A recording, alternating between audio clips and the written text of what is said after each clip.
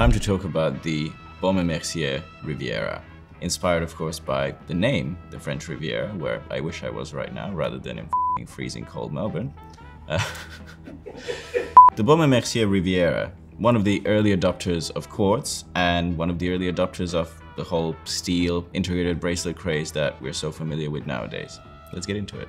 Founded in 1830, it took Baume Mercier a while really to come up with that headlining piece, which was the Riviera in 1973. There were some quirky designs in the mid-50s and dual register chronographs that fetch a pretty penny in the secondary market today, but it really was that 12-sided case, integrated stainless steel bracelet inspired by, of course, the French Riviera that really put Baume Mercier on the map. So for a piece that started out as a quartz model in the midst of the quartz crisis, it's interesting that they chose to re-release it as a mechanical model, which releasing a quartz watch at the luxury price point that this watch is priced at, that would be frowned upon, so it totally makes sense that they made that decision. This Riviera, the reference 10660, was released at this year's Watches and Wonders, measures in at 42mm with a 51.6mm lug-to-lug and a 10.8mm thickness. And it is a really lovely side profile, and not just because of the thickness, but because of the material they chose to use, which we'll get to in a second. Some of the other specs, you've got 100 meters of water resistance and a pretty basic undecorated Sellita SW200. Does a great job, but is nothing remarkable.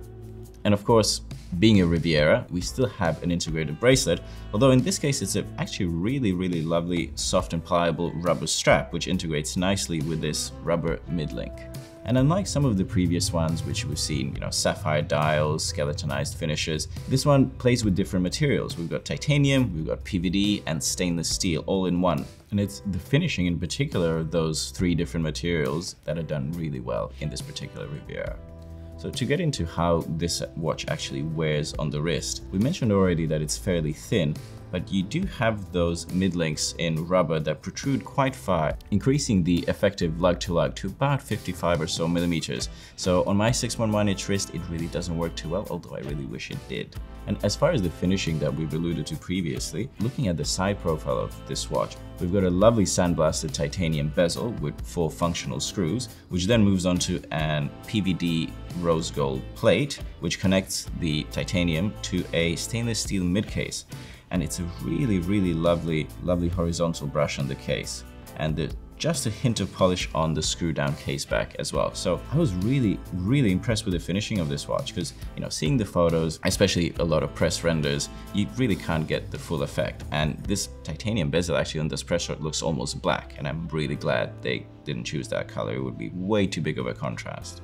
And that rose gold ring that we see connecting the two materials actually ties into the dial as well. We got really lovely rose gold edged indices that are applied all around, and they're matched really well by this brown, almost slate gray dial with a really interesting pattern on top. I'm not quite sure what those shapes are. They're not the Baume Mercier Phi logo, as maybe something they could do in the future, but it just gives a really interesting texture to an otherwise quite empty, expansive dial.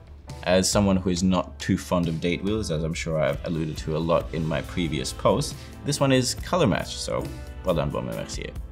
Moving on to the rubber strap, I said before it's nice and pliable, and it really is, although it does require to be cut in order to be sized, which I would have preferred a pin buckle. I completely understand this decision though. It is sort of leading more into that luxury segment that Baume Mercier is trying to move into, both with their pricing and materials they use in their watches, but like I said, for versatility, a pin buckle might have been a better choice. So with plentiful competition in that luxury integrated bracelet sports watch space, who is the Riviera really trying to appeal to? Well, it's able to undercut a lot of the higher end brands in price while still delivering plenty of heritage and an archival name with the Riviera. They're lovely and thin, and this one in particular, I was really impressed with the finishing. While this one might not appeal to smaller wristed folk like myself, mainly due to that end-link integration, I can easily see it on larger wrists as, well, the perfect watch for the French Riviera. What do you think about this one? What do you think about this continuing craze of new integrated bracelet watches? Let us know in the comments, and as always, like if you liked and subscribe.